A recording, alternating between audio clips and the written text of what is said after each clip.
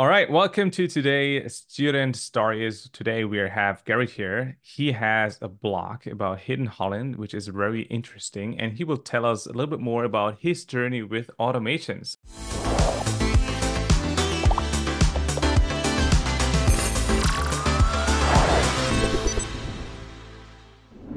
Let's get started. If you can share a little bit more about your background on how you got started with automation, that would be awesome.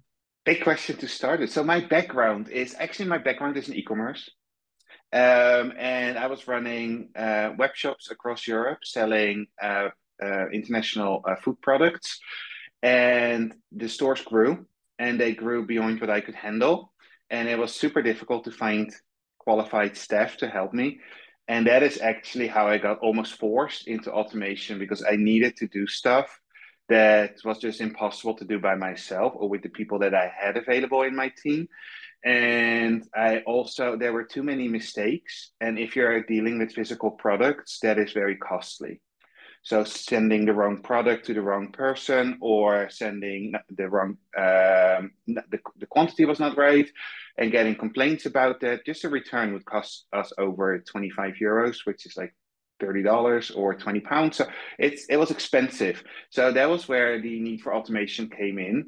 I already was introduced to the former name of Make, which was Integromat. And I had some very simple automations that I thought were just very cool and already a little helpful from the main library that Make offers on their website. But it was very limited. But also for $9 a month, I thought, I already get my money's worth. But then I also knew there was more potential and I had all these issues. So that's where I went to YouTube and put all my problems into YouTube. And YouTube came back with many solutions in many different channels. And that's how I started to do more and more with Make. And up to this day, I have to honestly admit, we will get, I'm sure, to that later. Always when you reach a certain level, there's a new level to discover. And it very quickly was not enough anymore on YouTube. And there were two, I think, YouTube channels that I was following the most at that time. You were one of them. And then I discovered your course and I thought, okay, he sounds the most reliable. He knows the most, I think. So let's try it. And that's how I came into your world and still am. Awesome. Thank you very much for sharing that. So let's go back to the very beginning, if you can still remember. What was the first Mm. automation project you worked on, and what did you learn from it? So the very first automation I was working on seriously was a project for e-commerce to get data in different places automatically. So for example, one thing we were doing, we were using different shipping companies to ship parcels to depending on the destination and the package size. So sometimes it could be UPS and the other it could be DHL or whatever company it was. And we were creating, so every morning we would check manually all the orders we got in 5 different stores. We would log in, go to orders, get the list, waiting to be processed. And we would copy and paste the order numbers into the columns in an Excel sheet or a Google sheet, which carrier they were going to be sent with. So later on, we could scratch them off and make sure that the piles had the correct numbers of parcels. So we didn't mix something up. That was something we were spending time at. And that was, I think, the first serious one I tackled.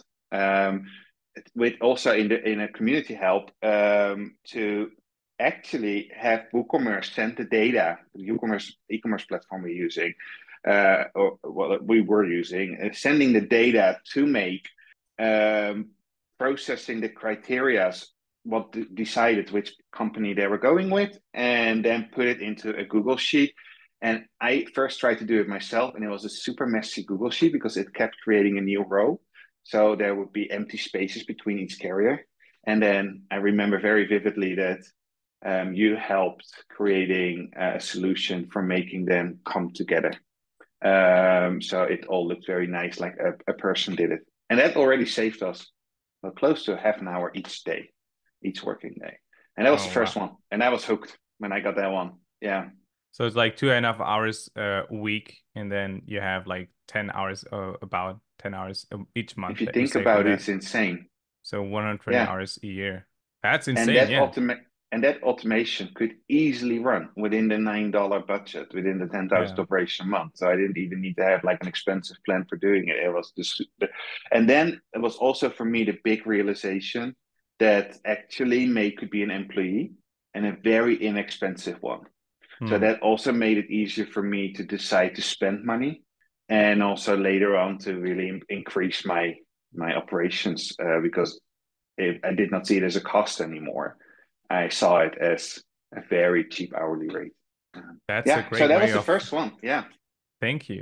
That's a great way of looking at it. That automation is actually like an employee that you have that helps you, an assistant, and not so much like an operational expense because it really is a lot more than that. Okay. it really is, and we really forget sometimes to calculate. Yeah, Um, yeah, and it's not only fun projects. Of course, it's nice also have your weather report on your Slack channel in the morning. That's all nice, but there's also really stuff that saves you a lot of time and money. that's true. So yeah, All right, let's talk a little bit more about your journey. Can you share us one skill or trick that you've learned in Make that you didn't know when you started and how it has helped you in your projects? this is the most difficult question because there are so many.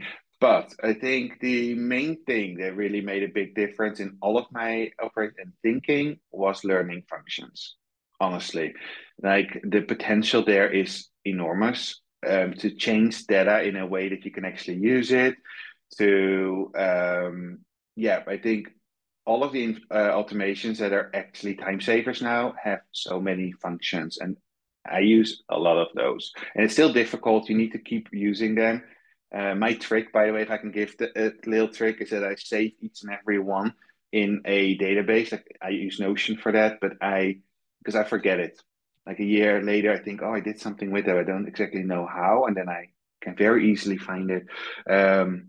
Yeah, it's the biggest change. Um, yep, That's very powerful. By the way, we have a make functions cheat sheet, which you can download below in the description if you want to see it, where you can learn more about these functions. Okay, can you share a time when you didn't know how to continue developing a scenario where you got really stuck and how did you handle it? that's an easy question. I get stuck about every week. Building a new one. And that is not because Make is a bad platform or the knowledge is not correct. It is just because you keep pushing your own boundaries. And my main issue personally, and it's different for everybody, is you also need, besides understanding the technical side of things, you also need to get the logic, and you also need to be able to step above everything you're doing and look at it from a helicopter view and think, okay, this is actually the outcome that I need. So don't get very stuck in how you're doing it now and trying to get the robot to do exactly what you're doing right now, because a robot is not a human. They cannot think, and you can put AI in it right now, but still it cannot think. So the more you can approach it from a robot perspective, and that's basically that you make those decision trees very easy, go left or right, go left or right. Um, you get better automations, and you get less frustration that the next time he does something again and you thought, oh, I did not think about that exception. So that, I think that's a major headache, the exceptions in everything. It sounds all great on paper, and then you're building, and then you're thinking about everything that could go different, like somebody doesn't fill uppercase or they leave something empty or whatever it is. And then you get stuck. How do I deal with that? Without sounding like a big advertisement, your community is my lifesaver. It honestly is, because people are using this for different ways and getting just putting your issue in. There's always somebody who've dealt with it, and I also notice that myself now. Now I'm at this level that I can also now help certain queries from others, but not all, but certain, and I always are able to continue to go forward. So yeah, that is my way of dealing with it. And of course, ChatGPT nowadays can also be really helpful with that, especially if you're looking for example, I like using Airtable.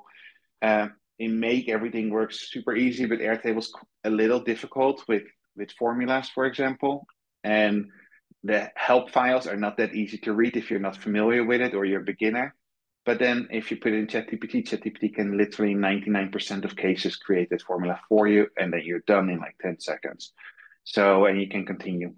That is powerful. Yes, we're using ChatGPT a lot of times as well, and it really made it a lot easier for all kind of different things. Also, when working with APIs, you can simply ask it questions about, "Hey, how do I do this with this API?" And very helpful. Exactly. Yeah, yeah, yeah. All right. So, how do you approach the decision of what to automate and what not to automate? Because people tend to try to automate everything, but we really have to be careful with this. Otherwise, we will be stuck in automating everything or trying to automate everything, but it will not be really use more time. So, it's a very good question. So, I'm looking forward to how you approach this. I think it's a very good question too. And it's so true, especially in the beginning when you're enthusiastic. What I'm finding personally with Make is that actually it takes a lot of time setting an automation up. If you actually want to have a useful automation that can really help you save time, it takes a lot of time to get it right. Just putting it looks super simple, click module, module, module, done. No, because it's what you put inside those modules that makes a difference. And that's where it becomes really advanced with the functions. And especially if you're going to nest functions in functions, you can do more and more. But it's also very easy then to break. And then if it breaks, you don't really know. So you need to put first, that's something I learned from you, is to first do the first step if you're going to nest and make sure that works. And then you do one nesting, one level up, you test it again, and you continue until you get to the end. But just doing that process is super time consuming. It can take an hour, it can take 2 hours. So that's why you need to think what you're going to automate. Because if it is something just fun, but it's only costing you 30 seconds to do once a month, it's going to be a very long time to earn that money back that you invested in setting your automation up. And if you have something that costs you, like my first example, 2.5 hours a week, you can spend a week building it and it costing you 40 hours. But then already in a few months, you're earning it back. And when you get more proficient, it doesn't cost you 40 hours. It will take you like 8 hours. And then you earn it back within literally a month. So you really have to think about the time saving. You really have to think about, okay, what am I doing? How much time can I save with this? And that's a decision. For me, one of them. The other one is, how many exceptions to the rule are there? The more that it is always the same process, the easier it is to automate. The more complicated it is, the more human intervention is needed. For example, I'm also now transitioning my business from e-commerce to what you introduced me with a blog due to health issues for one. And one of the things now is my automation course was first very centered on e-commerce, and now they're very centered on WordPress, content creation.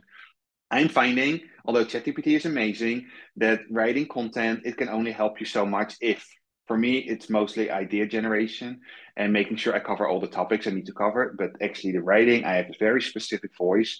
I have a very specific, I'm very outspoken. I have things to say. So I would like to say them myself. So trying to automate that, I found was a really big waste of time. So I took like a helicopter view. I went a little higher up and think, and looking downwards and think, okay, what if I don't want to automate the writing, but what else do I do? And then I came into editing and moving material from my notepad to Airtable, or from Airtable into WordPress, and editing photos. And there is so many opportunities to automate or outsource. Not everything also I think is very important. I think entrepreneurs, to be honest, very too quickly nowadays look at outsourcing because we hear so much about it. And I think VAs are amazing, but we shouldn't give them super stupid work because they can do it for a small amount of money. They're people too. They like nice and enjoyable work as well. And they also have brains, and you can utilize them much better if you give them interesting work. It's nice for them, it's nice for you. And that's where humans collaborate so well. So, really, the stupid work, quotation marks, if you can automate that, that's helpful for everybody. It saves you money, it saves you time, and it also keeps work fun. And then utilize VAs for the human part of your business. Uh, I would say, long answer short, if there is decision making involved, it is very difficult to automate. If it is something you're doing on a process, you can you can write it down in SOP, and it's 1, 2, 3, 4, 5. You probably a very good candidate to automate. So if it saves you time and if it's repeatable, automate. That's it. Sorry, long answer. Is it a good answer? Yeah, that's a great conclusion. Yeah. Okay, that's All how right. I look at it, at least. Yeah, so you're basically searching for your zone of genius of what you definitely want to keep doing. And then you're looking at a higher level to check, okay, what else is there? And then you can maybe check what is the most time consuming thing, but that's still repetitive. And which is like a process or which can be put into a process. And then you start there with the automation. Would that Yeah, and then I summarize take it your one approach? step.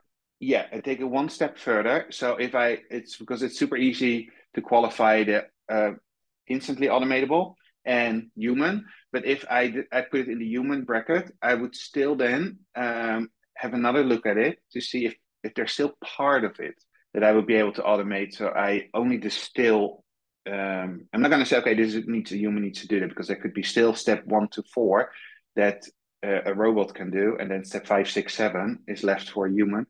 But if I take step 1 to 4 out, it can still be a time saver. So I take it, I rinse it through a few times, if that makes sense. Totally. Yes. That's Yeah, very yeah, interesting. Thank yeah. you. All right. What resources like books, courses, communities, etc., have been most helpful in your automation journey? Well, YouTube in the beginning, absolutely. And I really enjoyed looking at different YouTube channels from different people just for getting a sense of, because I think everybody has their own zone of genius. And you also have different, for example, some have very complicated videos, and that's very difficult if you're just starting out. So then it's great to start with the simple ones. Once you get to the simple ones, move to the advanced ones. That's, I think, also how I got to you, because I started to figure out like, hey, your videos are a little bit different. They go a little bit further. So for now, my main resource, I don't like. I tried the free Facebook group from Make. I really tried. It's not for me. Same thing with the own community Make creates. I know this is not maybe great for them to hear. I find it difficult because what I find with free communities, it's there's no barrier to ask. So what I find there is very much people just taking. And some people always try to help, and it's always the same people answering and the same people asking, and I don't like that. So for me, it's really your membership, your course. And I don't want to sell like an ad, but because we all invested in it, we paid for it, we are continuing to pay for it. It's a different group of people, and you're with each other in a journey, so you start to get to know each other. I know quite a few people really well, like what do they do in life, and who are their partners, and do they have kids, and are they busy, and that helps because then they come up and say, I don't know how to deal with this issue. I am so overwhelmed, and I'm stuck, and it's so much nicer to then help and also get help back when you need it, because it goes both ways. So for me, it is a paid membership, and I really am very happy with the one I'm in, and that happens to be yours. But that would be my advice when you're really serious with it: invest your money in it, because it's really different than a free community. I don't like, honestly, people seriously. He did not make me say this. It's really my own opinion. I hate free Facebook groups in general. So I don't have any books. I've never read a book about make automation anything. I don't even know it exists. I would be very interesting to know if there are any. I don't know. But no, it's really the ability to have um, this safety net of a community to go back to that I'm a member of, and I use it very often. Thank you. All right. Yeah, you are also a student. Like you have gone through our Make Simplified Accelerator course, and how has that contributed to your success in automation? Oh my goodness, everything. It made every single difference. Without it, you can only learn so much from the help files. And again, it goes back to there is the technique part. And yes, if you really dig in, you can learn it. But the problems only start arising when you start applying it in your own use case. And it's never the same as how it is written out in the use case. So even though all the possibilities are there, if you don't know the possibility is there, you will not look for the, do you know what I mean? Like if you don't know a module exists, you will not look up the help file for that module because you have not found it. So I think that's where community and course is super important, because in the course you get homework. So it's very much like looking at TV at the cooking channel and you think, oh, it actually looks like very doable. I can make that piece of meat or that vegetable. But then you start doing it and it's a complete mess in your kitchen. It's very much the same with building the automation. I found every time when I looked at a YouTube video, I thought I can do this. But then I had this one little thing that was different in my use case, and I need to add in a little function or an extra module. I was not aware of it. I got stuck. And that is really where like the homework and get into assignments and really play with it and think, oh, I actually don't know it as well as I thought I knew arrays and aggregators and iterators. And it's actually still bringing up issues sometimes because it gets super complicated. And then also having the community for use case. And the more use cases you see, for example, I love in your community, you get an email when somebody puts something up and I put it into a different folder because for me, that is also just as much as a lesson as the regular lessons are. Because then I see other people bumping. It's also nice to see other people getting into roadblocks because you feel not completely stupid yourself. But no, that's how you learn. You learn by doing, and that was impossible before the course. So the course was good because you go also much deeper than all the free stuff that's out there. Because if you look at the scenarios that make offers, for example, ready made for you, they're always like 2 modules or 3. They can really help certain things. They're amazing, but they are not the ones that are gonna replace a full-time employee. And for that, you really need to dig deeper, and that takes learning. And being in a course really helps with that. So All my right. answers are kind of long, but I have a lot of things to say about this. That's all good. We have all time in the world. Not all, but we Okay, have automated so much, so we got the time right now to talk about I know because anything. I'm doing this now for 4 years already, so it's also quite a long time. Wow, 4 years Yeah, already. Whew. yeah, goes Nice. quick. All right, we already talked about the very simple or the very beginnings. Now let's get into some more complicated stuff. What is the most complicated automation logic or design that you have ever created, and what is your process or method to create it? Oh, um, the two things that I find the most complicated because it's also personal is error handling. So that's where I got a few complex ones, especially if I have an idea for error handling and then want to send it back up into the automation. So it tries again after certain other things it did, like maybe adjust something or look for another field instead. If one field is not working, maybe another one will. I find that becoming complicated super quickly, and my brain is not wired that logical that I get lost very quickly myself. So I always find that super complicated. But once it's done, it can really help bringing out like you having to dive in immediately yourself again. It's super nice that you can build stuff that even if the first try doesn't go, the next one does, etc. Um, what I also find complicated is not so much in the number of modules or the way they're set up, but setting up AI correctly. So you get actually the output that you need. You really have to think about your prompting. But again, once you get that, it can really make things so much easier because you get some thinking power in your automations. And I keep being inspired. I was at a Make event this year with you. I met you there. And it was one presentation where they did something where there was human intervention. You was able to say yes or no in a Slack message. And I thought, oh, wow, that opens up a whole new world where I was too afraid for AI in automation because I wasn't sure what it was going to do. But now I can still interfere without having to do all the steps before. So I thought that was amazing. And again, functions, especially for e-commerce, I had some pretty complicated, like for example, setting my profit margin and the pricing. Sounds easy for a human, but there's a percentage and there's text and there is cost for the payment provider. There is a currency that can change. And I want to have nice prices. So I didn't want to have like a euro price and then suddenly in pounds, it would look like something 25.12. So to round it, and then for different countries, there are different rounding um, best practices. Some countries do 95, some do 99, some do 98. So I also wanted to make it look local. So it became a little complicated, but when I achieved it, it saved so much time. And it functions. That all functions, nested function. So it does the math, and then it like distracts like 2 cents and all of that. That's a nice Um, use case. And how did that help you? Again, a time savers. If I had to put somebody on there to put my pricing in and take a calculator out and type it all in, that time goes very quick.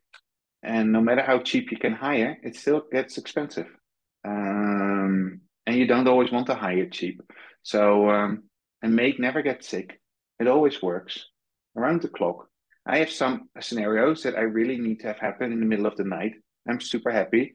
I actually did wake up before at 5 a.m. to do stuff because my site was not as busy, so I could take it off, for example, for maintenance. And now I can some of those things I can make do while I'm just sound asleep. But yeah, it really helps. Wow.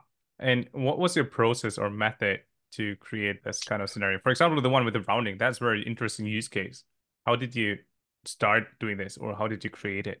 I think very much what I mentioned earlier.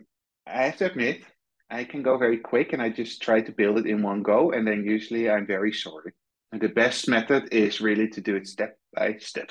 Put the set variable thing modules in there, make sure that you get the outcome you're expecting, and then add the next layer or the next step. Community really helps to really put out that, hey guys, I get really stuck here, and then you get input from there. And yeah, also our calls really help because sometimes even after the advice and thinking it still doesn't work, and then it's super nice. I'm able to bring it into a live call and say, "Hey, this is what I've built. Can you please look at it because it doesn't do what I expected it to do." So that all together is my process of doing it. I'm not really into. I know some people map or mind map. I notice that my brain's going too quick to sit down for that, and I also have issues with the mind mapping software. I find it so cumbersome and difficult. I don't do it actually. Sometimes I draw it on a piece of paper, but usually I can have the flow in my head, so I don't really do that. But what I did do in the beginning, I started to put everything in the actual module, and I really started moving away over time to first doing the set variable to test everything. And that was something I learned, for example, in the course. That was something I never thought about. And in the course, I also learned about tools where I could, instead of having to send a webhook from the original sender every time, or forward an email again and again and again to test stuff, to use things like where I could input my, because in Make it's that's technical, but every output is in JSON. So you have that little piece of output, and you copy there. There's tools you can copy that into, and then it sends it to the, and you can say, okay, this is the webhook address, and this is the little code, and then you can click send, send, send as much as you want to, and you can continue to test without Gmail getting angry at you sending so many emails, or having to delete test orders or anything because you keep making them. So that was another big jump in learning, and that I got from the course. Those things, those tools. Nice. That's a great method of like I understand it. I totally get that you're not building out these mind maps because I'm also a very kind of visual person who already has this idea of the process in mind. And since Make is so visual, it is kind of like a mind map. Yeah, And that's why right. we usually, or I usually just go in and build it right away. But of course, like if we're working with clients or if we have bigger processes to look at, then we still create these kind of mind maps and processes first. So everyone is on the same page and understands what we actually try to achieve before we actually develop it inside Make. Yeah, and I kind of think also I have to cycle back to that opinion because I think also the level where I'm at right now and the future products for automation, they become bigger. And I think that's now one of my frustrations, that I cannot get it work in the session time I have available, and then I kind of get lost next time I dive in. So I think it would also be very helpful for me to have it either on paper or digital, but things that I can put across, like, okay, I built this one and I'm going to do this, but I see the bigger picture. So you kind of have a manual to build. All right, let's get into some into another topic of productivity. Can you share one example of a process that you automate that had a significant impact on your own productivity or the productivity of your team? Oh, I do so many. I do so many. The main things for productivity are automations based around email. So we get lots of email that we need to look at, but they're not like, it's not like Manuel sends me an email and I need to respond to him, or the other way around. It's a newsletter, it's a invoice, it's all of those things. You kind of need to look at them, but they're not like two-way street communications, and that's where automations can help so much, and where they do help me. So filing attachments automatically. I know it's super basic, but if you get a lot of attachments like invoices, PDFs, they are super, super helpful. Distilling, like you get a reminder for something and make sure I am a person. maybe the only in the world by now that is only in his email box once a day. I hate my email. I only open it when my alarm goes off for it. I don't look at it at any other moment. But sometimes there are urgent emails and people think, why are you not responding? Because everybody checks their email every 5 minutes. Well, I don't. So those type of emails I try to catch with filters or automations, and then send it, for example, to Slack, and I get a pop-up there, and that way you get my attention. So if there's something like reminder in there or today, then things like that. So that's a huge time save because that gives me the security. I don't need to be in my email all the time, and that saves me a lot of time not being in there. Another one, like the automations, like I described far in the beginning, like creating, copy and pasting information into different documents. That's a huge help, and I do that a lot.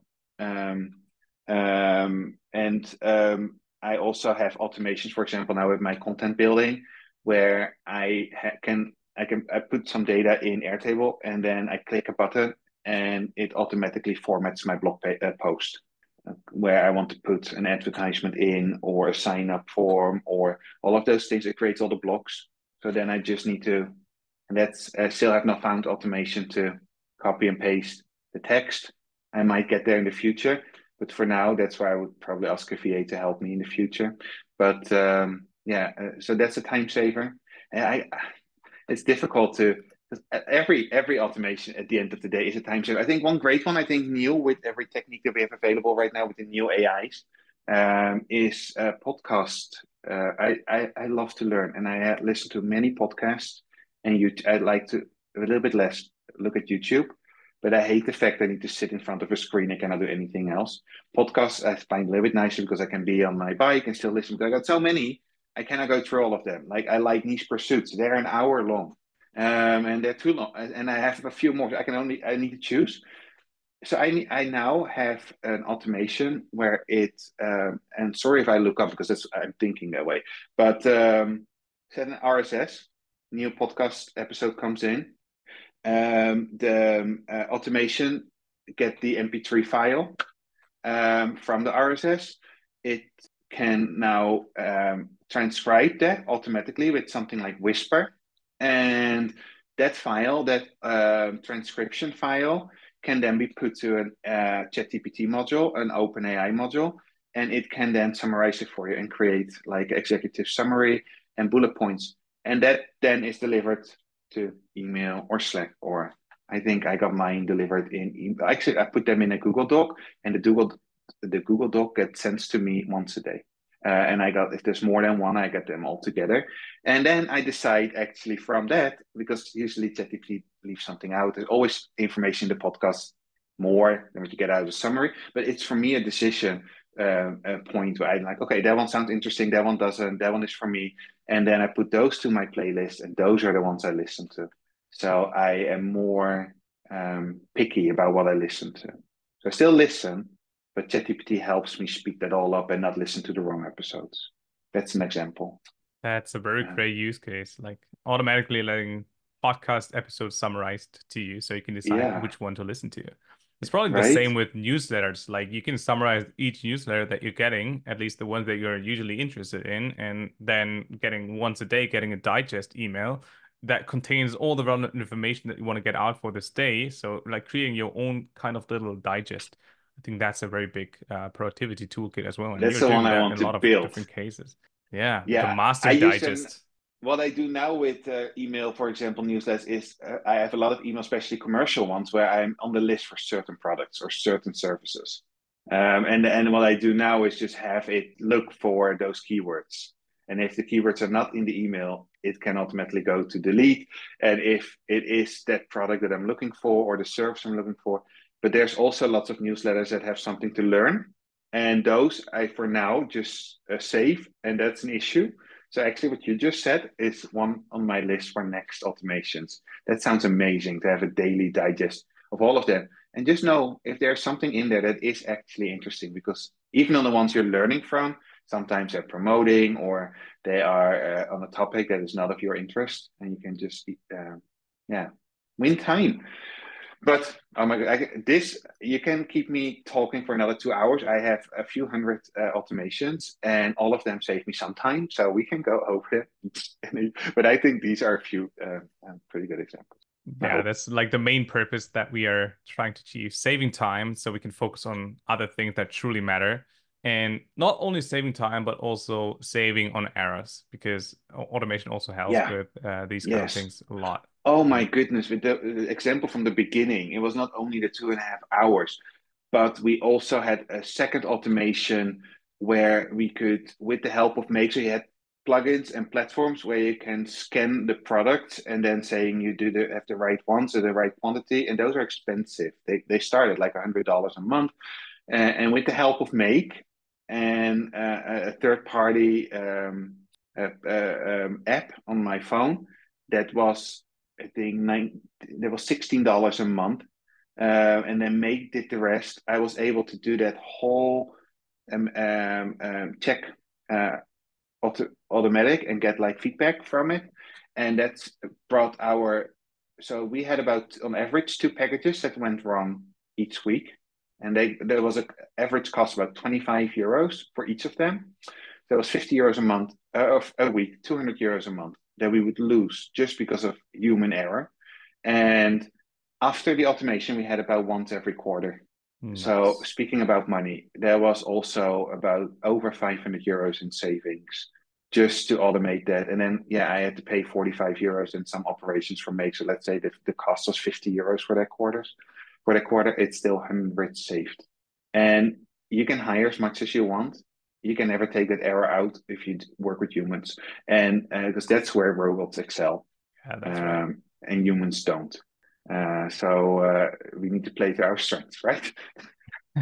And that's Okay. what you mentioned in the beginning. Like people try to automate everything. That is the big mistake you can make to think a robot can replace humans because they cannot. We need to really think about what is robot um, strength, what is human strength. If you really make that, if you really think about that, you could get much more out of it. Yeah. Okay. Sorry. That's right. Thank you very much. Um, you mentioned that you love functions. What is the most complex function statement or combination that you've used in your automations? Actually, one that I just implemented this week, and it looks now so simple, but it had to do with join and split. Um, because then you start to manipulate arrays, and arrays by themselves are already quite complicated. And then when you start to manipulate them, you add another level of complexity. Well, actually, you're not. You're simplifying, but everything that looks simple usually is very difficult. And that's also with this. So just the understanding of it. What does it actually do? And same thing with get map. That still confuses me all the time. Map is a function and get is a function. And if you would now say after 4 years, can you tell me exactly how that works? I cannot answer you. I still have to go back to my own use cases and see how they're operating. And I need to go back to the lesson and watch that's from my brain far beyond my level.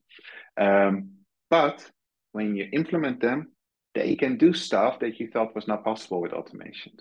So really get stuff out and process it later on. Which, for example, I had that with tracking numbers. They were nested in so many different ways, and they were dynamic. So they could be in spot number 3 or spot number 15. So yeah, if you get the hang of that, then to look for a key and wherever it is, and then use whatever the answer is in there. Yeah, that makes a huge difference.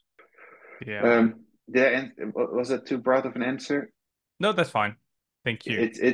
Functions is difficult, but they are also super powerful and they can save you a tremendous amount of operations. Oh, replace. If I only say the word, Manon probably starts laughing. Oh, I think I hijacked half of the last year's Q&A sessions with it. I couldn't get it, but once I got it, extremely powerful. Yeah, the replace function also works with regex, one of my second loves. So it's very powerful if you understand how regex works, and second, how a replace function works, because then you can manipulate text in any kind of way and extract any kind of information from any text, and that's very powerful. So if by now you haven't downloaded the Make Functions cheat sheet yet, go check Get below the it. video.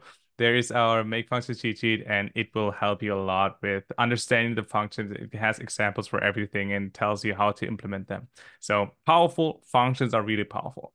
And I also would like to say they're powerful, but don't get scared of them because make makes it also easy to not use them. So, for example, with the regex and the replace, you can also use the text parser module, and that is way more intuitive, much easier. And when I get stuck on it, I always implement the text parser module and then call it a day because it functions, it works, my automation is great, but it's an extra operation. So once, and if your scenario only runs once a month, don't even bother. But if you have it run every 5 minutes, then it really, really brings you a benefit if you learn it because you can take the module out and you can put it into the function, which is free.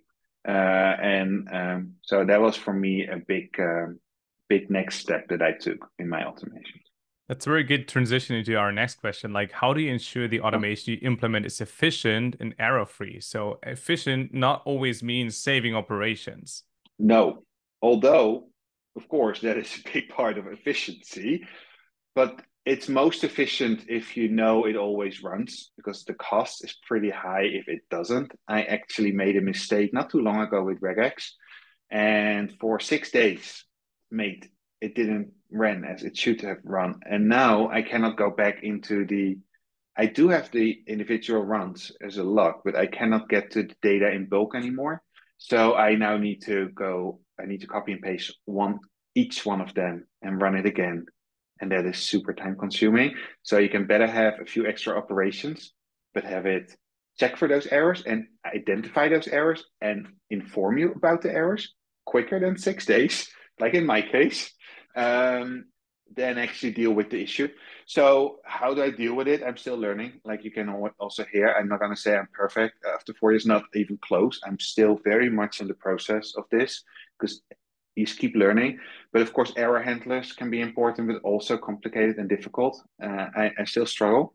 I think what I mentioned earlier, that behind the error handler to bring another pet in to try something again. Um, but most of all, testing is the most important. If you are in a hurry and you put it live, you will be usually sorry after a little bit of time. So make it efficient. Yeah, make sure it's error free. Uh, um, and also don't make it so complicated, especially in the beginning. Keep your automation simple. Is what my advice would be. You can always go back to it in a few months when you know more, and do something else. That's actually what I do with all my automation right now. I'm actually in the process right now of going back to the very first ones and see, okay, this is the knowledge then, and this is what I know now. What can I do with it? That's a very good approach. Like just doing it and then reviewing what you did before if you're getting to like you have a different knowledge set right now, definitely. Yeah, yeah, yeah, And yeah. maybe 2 cents I can add here regarding error free. You can't predict every single error that might happen in the future. So what we No, usually do is we build it out, and then if there's anything obvious where we can already predict that this could have an error, then we build an error handler for this, or build like a condition, a router to notify us if there's something wrong. For example, if a regex pattern could not be found where it always should be found, then we have a router afterwards to check if there was actually something found. If yes, continue. If not, it immediately notify us via email or another source like Slack or something that there's something off, and then you can go in and fix it. But yeah, then we rather go in over time whenever we receive an error, we look at this error and see, okay, is this like a once in a lifetime error, or is it something that could be repeated? And if it can be repeated, then we build a solution for this to handle this error automatically. But you can't predict everything. So I already saw no. people that add like an error handler to every single module, but I think that's super inefficient and you should not do this. And rather like and rather build it out like after you're facing actual errors. It's also very much experience. You kind of get a feeling which modules give you the most headache, and it's usually Airtable, because Airtable is very strict in the data they expect. So if there's anything off, so I have a few tips there. One of oh, if you're using Airtable, always set the setting, even if you think you don't need it, to the smart. I don't know exactly the naming of it, but there's something at the bottom of the settings like smart scenarios, smart rules, or I don't know what it is, but click it to yes, because that means, for example, with multi-select and select fields, if you don't have the option already in your Airtable and something new gets added, then it gives you an error because it does not recognize the option. But once you select the smart, then it creates the new option for you. So then you don't get the error. So that was for me a big one that saved a lot of errors. The other one with Airtable that I always take the extra little time to do when I fill in the individual fields. Like for example, there's always a field with like a name. But let's say for one reason or the other, the name field is empty, which is normally never is. You could build an error handler, yes. You can also put something like a function and put null in there. So it still does everything. Because for me, I will see it instantly when I go into my Airtable. So I don't need a whole error handler for that because it always never happens. But just adding the little option for null, at least I know this scenario is not going to stop. It will just accept it as an empty value and continues. So those are things you can really do. It's a little bit of extra time when you're building. It saves you a lot of headache in the future. And then monitoring, like the error message, like Manuel, it's a great advice. Like make sure you see when there's when something happens, because that's also a mistake you can make, I think, with error handling, to make it look like everything is green when something actually isn't. And that's actually what happened in my case with the 6 days. I didn't get a email from Make saying, hey, there's a problem with this scenario. It just ran until somebody who uses the data told me she was not able to look at it for a week. And she went in and she's like, hey, I'm getting every day email with just a dot in it. I think something is wrong. Yeah, that was a little bit late to find out. Um, so be also careful with that. Make sure that you actually get error messages. Yeah, that's right. Yeah. I saw a lot of people also just simply adding an ignore error handler at the end of a Yeah. module. I was like, It's a that's dangerous probably one. yeah, that's really dangerous because it just marks it as success and ignores any kind of error, and then you will never know that this error actually happened. No, And it no. just looks good because everything is green then, and you will never have an error message, but that's not the purpose of Until, yeah, error hand until yeah, until you find out yeah, that there are just dots in an email. No, but you did not use the ignore error handler. I did not want to say that. All right. yeah, yeah. Can you share a success story where your automation skills led to significant achievement in your career or business? Hmm.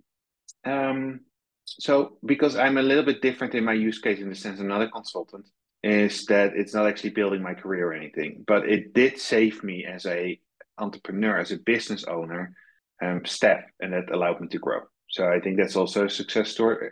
And in this case of the e-commerce store, it allowed me to continue a few more years than I would have been able to without the automation. At the end, it was still too much. And so it's not exactly a success story. It got me in the hospital, but without the automation, it would all fall together way quicker. What actually is fun right now and exciting for the future is I have now I thought I have hundreds of automations. And what I'm finding is each one of them saves money because I'm very practical in my automations. I'm not very theoretical. I'm not building something grand or something for fun. There's always something saving time or money. And they can also, small automations. I think that's a really great takeaway, especially if you're beginning and it's super overwhelming. A small, maybe it's a later question, but a small automation can really have an impact. So what I'm now thinking, especially with the bloggers world, I see many bloggers struggling because if you have an e-commerce and you have a warehouse, you very quickly hire people and they can help you with other things. You need people to pack and all that. In blogging, pretty much all of us are alone. And many go the VA route, but there's also limitations to that or too costly. And I see so many automations possibility. And this is a community that is not very much aware of that. So I now am in groups and I see now possibilities there to maybe package up some of my automations, help other people, and bring in some revenue for myself. So yeah, that's pretty exciting. Thank you. How do you stay updated with the latest trends and best practices in automation? Um, I'm not. I'm not. I just do my thing. I'm in the course, so I get updates there. And if there's one channel I learned stuff is YouTube, but I kind of need to have So that would be my place to go. So learn about the new ChatGPT version and what it can do or see an exam. That's usually what I do. I hear something, I think, oh, interesting. I go to see if I can find a YouTube video about it to give an example so it can be brought to life. But to say I'm really like on newsletters or no. All right. Thank you very much. There are two more questions and then we're done. Thank you very much for your Okay. time. What advice would you give? You already said that before a little bit, but what advice would you give to someone just starting their journey in automation? Keep it small. Keep it small. Nothing is more frustrating and give you more stress than wanting to bite off more than you can chew. And I'm in also in your group now for I think 3 years. Most of my journey is inside of your group, and I keep seeing it happening. In the beginning, people come with very big questions, and there are two people, groups of people. Some of them get overwhelmed and they quit, and it's such a shame when they do because there's so much potential. Because it's actually a negative if you're solving a big automation because you don't understand what you just did, and or it gets you very overwhelmed and stressed out. And other people manage to really fight through it, and they get to the other end, but with a lot of stress and a lot of difficulty. So yeah, it's super difficult to be patient, but that is the advice I would give. Really like take what you learn, see if you can implement, you can apply it to something because you, like I said, a small automation can already have a big impact. If you know how to bring something from Gmail and have AI or a keyword look for certain stuff and then save a file or send you a message or archive it, then you already have a major win. If you know how to get information from, let's say you're in a Slack channel on work and you wish you would have it in a spreadsheet.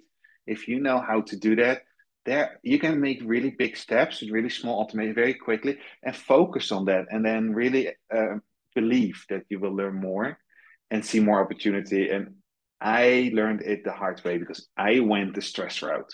I cannot I cannot even count the number of times I also asked things that even the answer went above my head, and it's just not fun.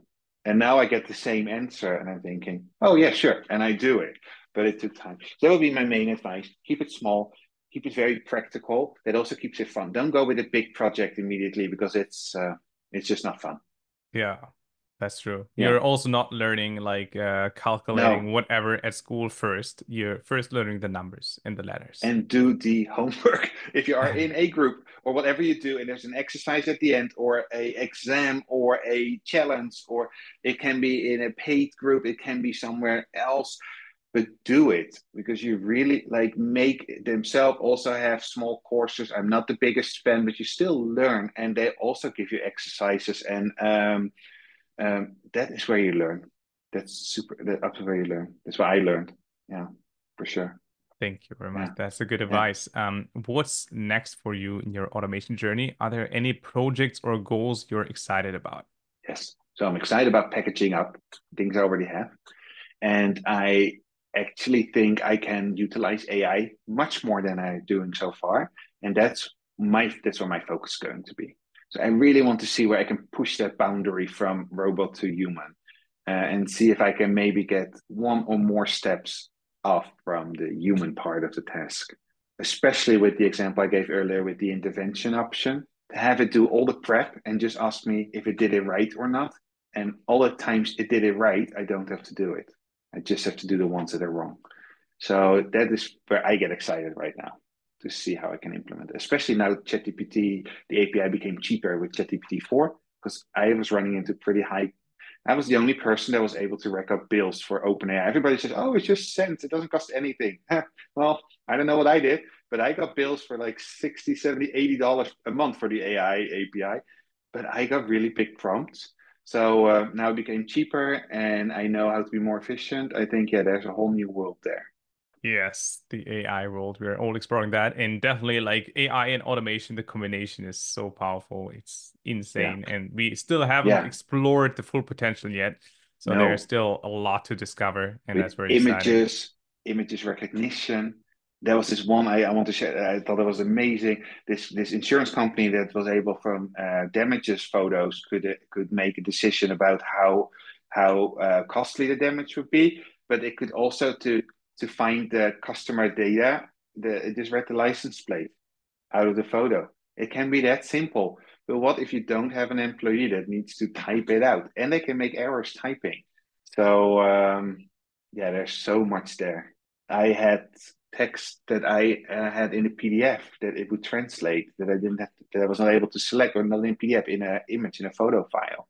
No problem anymore. And if you put those in, if you get those regularly and you put them in automation, wow, yeah, super cool stuff. That is right. All right, Gary. Thank you very much for your time. I really appreciate it. I hope this answers the story, inspires someone else to start with automation or get more advanced on automation. Of course, we have our own course. You can can find more information about that in the Yes. description if you want to learn about that. And also, Gary, what do you actually do? This is now your stage. What do you do, and where can people find you? So my main business right now, Hidden Holland. So the website's hiddenholland.com. And there's an easy contact button, so that's where you can find me. If you have an automation question, just ask me there. That's probably the most easiest one. If you also run a blog and you think, okay, I'm super overwhelmed, I'd love to get to know you. And because there are ways, this is not only for nerds, and this is not only for consultancy businesses. There are you can use automations literally. I did the e-commerce and now do it in blogging. There's no need for all that overwhelm. So yeah, please get in touch. Yeah, and that's where I am. And I'm in the group. So if you join the course, you can meet me there. I'm always in the forums and always in the chats. All right, maybe two sentences or one sentence about your blog. What is the topic of it? Is there something that's all might also be Oh yeah, relevant? sorry, I'm not even thinking about talking about me. My topic is people visiting the Netherlands. So when you come to Amsterdam, to Holland, what I want to try to achieve, what I'm doing, and I want to give you a better experience than you would have if you just land and go at it and go beyond the guidebooks. So yeah, I know we want to see all the classics, and you should definitely do, but there's usually a better way of doing it, and that is all what I'm trying to achieve within Holland. So you're the expert guy that everyone needs whenever they come to Holland because they can explore so much more. There's so much more to it than just like going to I Amsterdam. hope so. It's for me the most exciting thing to share that. And when I got into the hospital last year and it was super serious and I wasn't even sure how I was going to be able to get out. And you hear always those stories, those are life changing. I can only say that is true. And when I got out, I was done being stressed out over a parcel and a package, and nobody would ever miss me if I would stop it. And this is something that gets me excited, passionate. You know, it puts a smile on my face, and also on the people that I interact with, and that for me is just so much fun. So yes, I love to share that knowledge and travel and make a trip better. That's the goal. Nice. So whenever you want to get in touch with Gerrit, go to hiddenholland.com. I will also put all information in the description below so you can reach out to him and meet him for your next trip to Holland. So that's very exciting. Very Thank you cool. much for your time, Gail. And We see each other in the next Q&A call. yeah, we see each other in the next Q&A call.